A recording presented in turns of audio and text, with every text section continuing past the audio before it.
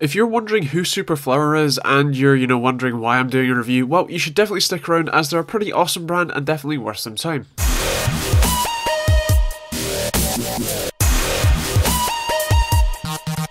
Check out our website at TechteamGB.co.uk for more info on both this and many other products, and also up-to-date news on all things tech. Stick around for this awesome video. So this is the Superflower Leadex Gold 550W. It's a 80 plus gold power supply, fully modular, and by the way, Superflower is a brand that are sort of OEMs, so very similar to what Seasonic do with people like Corsair. So they make Superflower make the power supplies, which then other companies with bigger brands put their stickers on. So it's a pretty good quality power supply, and a lot of people trust it, so that's pretty awesome. So here's the specs and the sort of numbers that they suggest. So take your pick if that's what you're interested in, but basically it's a fairly nice fully modular power supply. On the rear you do get a relatively proprietary connector type, so you get the motherboard connector, or the 24-pin connector, which plugs in via two large connectors on the sort of top left, depending on which way you're looking at it, and then everything else, including the 8-pin, the PCI and the SATA connectors, are all part of this universal connector, which is actually really nice and very simple and very easy to work with. You also get an auto and eco switch, which are fairly obvious in what it does, but on the back you get some nice ventilation, and as you can see, it does kind of only have the screws to go in, in a certain way, but generally your case has the compatibility to turn it around and secure it anyway. You also get an embossed Superflower logo, so if you want to put this fan up, you can see that logo. If you want to put it fan down, you'll see the efficiency charts and stuff. Now inside the box you'll get a kettle lead, so in my case UK kettle lead. You'll also get the 24-pin with the proprietary, or the sort of fully wider connector, a 8-pin CPU connector, a dual 6+2-pin connector and a single 6+2-pin connector, two 4.4 connector SATA cables, a sort of 2-port SATA 2-port Molex cable, and a full 4-port Molex cable. You also get the cool bag to sort of store all the cables you're not using.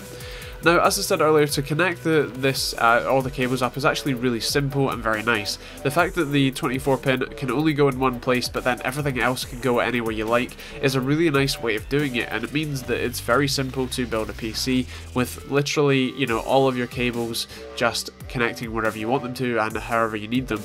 Also, if you're only using, a single graphics card and, a couple of hard drives, it's actually very easy to just use the cables on the right, so if you're doing fan up, it's very easy to cable manage. Anyway, here's my thoughts. So just a quick explanation as to why this is a overview and not a review. I don't have thousands of pounds worth of power supply testing equipment, so I can't test the ripple voltage from the outputs, I can't test the actual voltage level, I can't test the amperage range, I can't test the wattage, so just bear that in mind, that this is more my thoughts and opinions on it from what I've seen so far, but it's not a full review because I can't validate how effective it is. But anyway, nonetheless, just a quick explanation of Superflower as well. They're an OEM, so they basically make the power supplies that other people put their stickers on, and I believe that OCZ and XFX are some of those companies. They're also actually OEM for a lot of other people as well.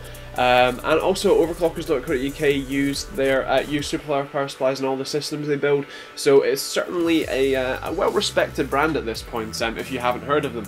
So the key thing with this one for me is that even though it's 550 watts, it's fully modular, which is really nice. It feels like quite a beefy power supply, so it's probably running in a more efficient range, and it's actually 80 plus gold as well, so that's awesome.